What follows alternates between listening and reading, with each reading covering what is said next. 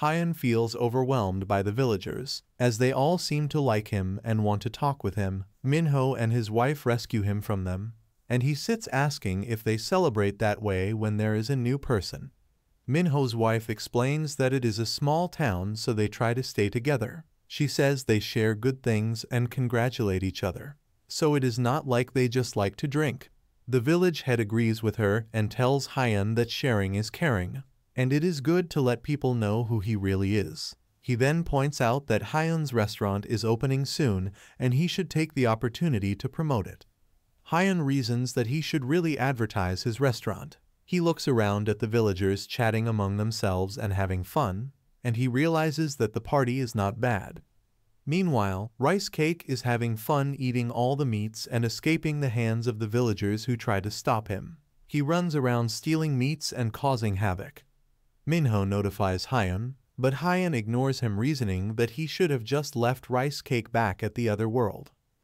Hyun notices a young boy sitting alone and looking gloomy. He is surprised that there is a little kid in town, and he wonders if he is gloomy because he does not have a friend to play with. He watches as the boy's grandma brings a snack for him, but the boy throws it away. As the boy runs off, his grandma calls him Sang-hoo, feeling distraught. The village head approaches her and asks what happened. She explains that Sang-hoo has been like that since he came back from school the previous day because his friend was bragging about eating a hamburger. She says she bought one for him, but she does not think it is the same. Hyun overhears their conversation and reasons that Sang-hoo does not want a hamburger from the store. A man asks if he should get a better one on his way back from work the next day. But the village head says they do not sell hamburgers in their area and they only sell it at MCD, a place with a bunch of theme parks. As the villagers worry about where they will get the hamburger for Sang-hoo, the village head says they can make it if it is not sold in their area. He points to Hyun and says they have a chef from Seoul, and he will probably know a lot about it. Hyun watches in confusion as the villagers agree with the village head, who then tells Hyun that he is all they've got to make the hamburger. He grudgingly agrees, and the village head says it does not have to taste the same, as Sang-hoo probably does not want to have a hamburger. He says that Sang-hoo is most likely jealous of the fact that his friend's family went out together. He explains that Sang-hoo's mother is sick, so she lives in a hospital, and his father is outside the country because of his job, which makes Sang-hoo lonely and sad. As Hyun reasons that he now understands the situation, the village head tells him that Sang-hoo is the only kid in their town, so they all have to take care of him. Hyun watches the village head, realizing that he seems to know everyone's situation, but the bottles of beer and bottle caps hanging around his body just keep baffling Hyun. Late at night, Hyun sits in his restaurant pondering how he will make the hamburger. He says he can easily make a hamburger, and although he has never been to MCD, he still has to do it right. Rice Cake brings his plate to show he is hungry, but Hyun reasons that the villagers had to eat the side dishes only because someone ate their meat, so making a hamburger is the least he can do for them. Rice Cake rolls on the ground trying to act cute, but Hyun says there is no more food for him, but he has to taste some for him. Hyun prepares a hamburger and places it in front of Rice Cake. As he watches him eating, he reasons that he made the hamburger by looking at an image, but Rice Cake's tail is not wagging as fast. He remembers that he ate a lot while he was studying, and he went to America with a love for cooking. He feels it seems stupid that he had never been passionate about anything else. He wonders what his previous self will think of him now, and in frustration, he asks Rice Cake if he can eat more. Rice Cake barks happily, and Hyun gets ready to cook, reasoning that asking him to go easy on cooking is hard when he has never taken cooking easy before. As Hyun prepares the hamburger, Minho and his wife settle down with Sang-hoo and his grandmother at the restaurant. Minho's wife says it smells really good and Hyun knows how to cook anything. She asks Sang-hoo, who is looking solemn, if he is happy to finally get to eat a hamburger. Before he can respond, Hyun arrives and places a plate of hamburger in front of him. Sang-woo has a taste, and he is so happy as the hamburger is so yummy. He reasons that it is 100 times better than the convenience store one, and he tells his grandma that. She smiles and says she is glad that he is happy. He then feels sad and admits that he actually just wanted to see his mom, and he thought he could go to Seoul where his mom is if he asked for a burger. He then apologizes to her for being rude. She hugs him, also feeling sad that Sang-woo has to go through all that. She then apologizes that she did not realize that. As they hug themselves, she says he must have been so sad that he has to live without his parents despite his young age. Sang-woo, who is now crying, says he is okay living with her. He apologizes, saying he likes living with her. Hyun then says he will be going to Seoul soon and Sang-woo can come with him. Sang-woo and his grandma are surprised at his words, and he asks if he can really come along. Hyun says they may even stop by the place Sang-woo wanted to go, as he had never had a burger from there either. Sang-woo is so happy, and he says he wants to go with Hyun, and Minho's wife tells him to take many pictures to show her when he gets back. Hyun feels he has gone too far, but as Sang-woo and his grandma leave Hyun's restaurant, they thank him with happy faces, and he promises that they will go to Seoul soon. Hyun goes through the ingredients he has left, and he realizes that there are so many leftover ingredients he wonders if he should go camping with them. He then remembers that he has never actually gone camping before, and he would not have the time to go once the restaurant opens. He notices Rice Cake staring at him with an irresistible look, and he asks why he is looking at him that way, as he never said he was going to the other world. Hyun tells Rice Cake that he is not going there. Like always, he is unable to resist, and they later go to the other world. As Rice Cake plays around, Hyun reasons that he has been there more times than he has been to the grocery store. He admits that the view is nice, and he starts connecting his tent. Hyun has a hard time as he struggles with the tent. While Rice Cake plays around, after finally setting up the tent, he sits on the ground to catch his breath and realizes that he is hungry. Hyun prepares a meal with meat, and as he starts eating, two little squirrels come to the side staring at him. He throws some pieces of meat at them, but a huge bird flies down and eats it before the meat gets to the squirrels. After eating, Hyun sits watching the scenery. He reasons that he was worried that he would be bored, but he now realizes that doing nothing can also be satisfying, and that might be what is called healing. He wonders where Rice Cake went, but he is not worried as he knows he will come back when he is hungry. He decides to set up a bonfire, but unknown to him, there is something or someone watching him from the bush. The unknown being rustles the bush, and Hyun, thinking it is Rice Cake, says he has plenty of meat for him. He turns as the being is about to snatch the food from him, and he quickly shifts.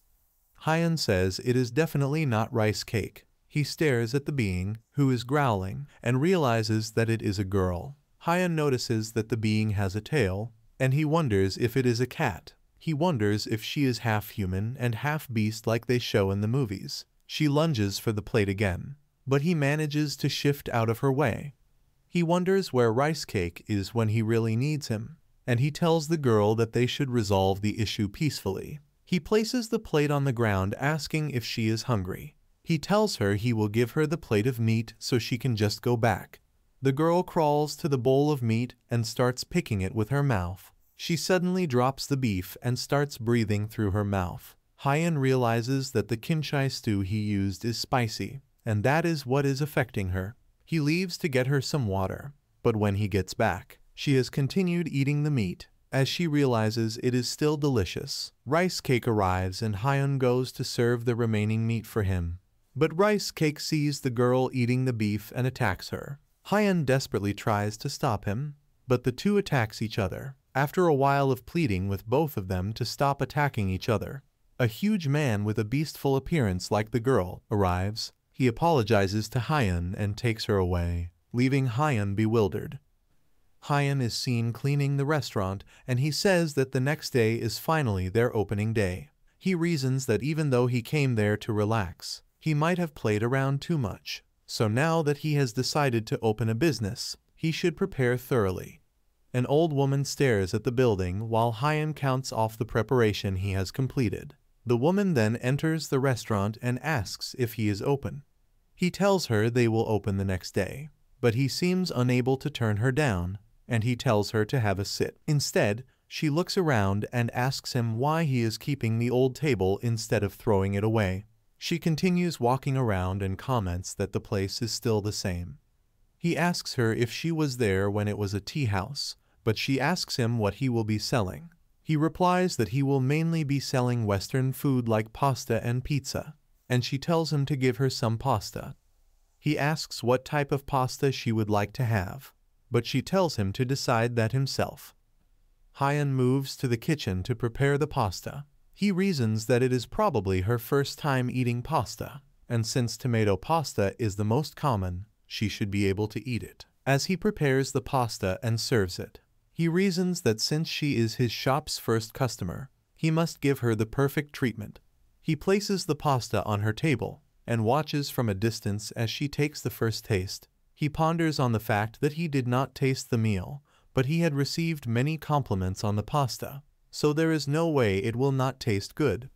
The woman drops the chopstick without finishing the pasta and asks Hyun how much it is. He is shocked as he stares at her, and the village head arrives at that moment. He sees the woman and calls her Grandma Park, asking what she is doing at the restaurant. As she leaves, she says she obviously came to eat. He points out that the opening is tomorrow, but she leaves saying she has already finished eating. He enters the restaurant to see Hyun looking dejected, as he is worried that she left so much food untouched, and he wonders what the problem is. Hyun sits in a corner feeling bad about Grandma Park not eating his pasta. The village head becomes worried and asks him what is wrong and if the preparations are not going well, and he replies that is not the problem as he will be closing down the restaurant. The village head is shocked as he reasons that Hyun has not even opened the restaurant yet.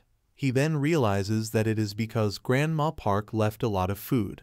He points out that it is not like Hyun won some international cooking competition and he cannot expect to satisfy everyone.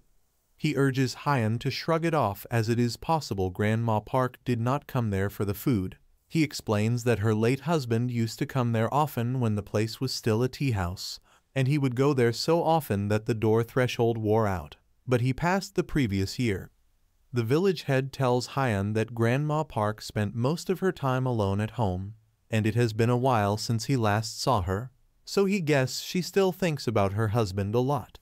He says the dead are dead, so the living should live their lives, and clinging to the past is nothing but foolish. He then goes back to the issue and tells Hyun that it is not his fault as Grandma Park is rather picky when it comes to food, and considering the situation she is in, he does not have to pay it any mind. Hyun says there is no way he will not pay mind after hearing all that, and it is already giving him a headache, so he goes to the other world to relax. As he sits watching Rice Cake play with the huge rabbit, he reasons if no dangerous animals are lurking around the area because he has them. He feels relieved and says there is no place as good as the other world to sort his thoughts. He remembers Grandma Park and thinks that he was shocked to see her leave so much pasta on the plate. But he feels sorry for her now that he has heard her story, as he asks himself if he should prepare some Korean food for her next time. He looks up to the tree and sees the girl lying on a branch. He is surprised to see her, but he ignores her and prepares a meal as Rice Cake is hungry. The girl sits close to him as he prepares the meal. He remembers how she stopped eating the first time due to the pepper, and he decides to skip the pepperoncini. He melts butter in a pan, adds mushrooms, and sprinkles in a bit of pepper and salt. As the cream thickens, he adds in the Parmesan cheese and puts in the cooked pasta. He tops it with steak and places the meal in front of the girl. She growls at him, but he only warns her to eat up before it gets stolen. The girl seems to hesitate as she remembers how spicy it was at the first time. She bits into the steak, and she is surprised at how delicious it is. She digs into the meal, and Hyun, who has been watching her, says she may not be articulated into words, but he can see that she liked it. Hyun sits to eat his own plate, reasoning that he does not really like the pasta as the cream and steak are both greasy and heavy, and that combination does not work for him, as it is more of a fusion pasta than a traditional one. The girl starts rubbing on him, and he points out that she attacked him the last time they met, but she is now acting all cute. He says it seems the pasta was really good, and he reasons that it does not really matter if it's fusion or traditional pasta, as long as it suits the palate of whoever is eating it. He feels enlightened that it just has to taste good to the person eating it, and the girl watches him in confusion. Back at his restaurant, Hyun is preparing some vegetables, and he serves them to Rice Cake, who completely ignores him and the vegetables. He reasons that he has to do without him this time. He reassures himself that it will not be difficult for him, as the taste of all the ingredients is ingrained in his memory, and he cannot rely on Rice Cake forever. Meanwhile, he had placed a notice at the restaurant door saying the restaurant would be opened next week due to personal reasons. Hyun feels a chef who failed to satisfy his first guest does not deserve to open his restaurant and get to work. The village head goes to visit Grandma Park, who is sitting in her house. He says he thinks she has finally come out of the house, but yet she still chooses to sit there. He tells her to come out as there are so many fun things outside her house, but she only asks him what brings him to her place, and he asks if he cannot stop by his neighbor's place. He then goes on to say Hyun was in quite a shock after she left the plate of pasta, and she says the dish did not suit her taste, and that should not have shocked him. The village head then suggests that since she does not have anything else to do, she should visit Hyun a second time. Grandma Park asks him why she would do something so bothersome, and he replies that it could be different this time around. As he hesitates, he asks if it is that difficult for her to walk out of the gates. He urges her to give Hyun another chance, and it could be worth the effort, and he leaves. Meanwhile, Hyun is done cooking. He stares at the plate of pasta and says focusing on one main vegetable while making the dish was indeed a better choice, and since he balanced it out with some seafood, the two different tastes should work well. He reasons that the problem now is he does not know how to invite Grandma Park, and the doorbell rings. He steps out to check who it is, and he meets Grandma Park, who asks him if he is open.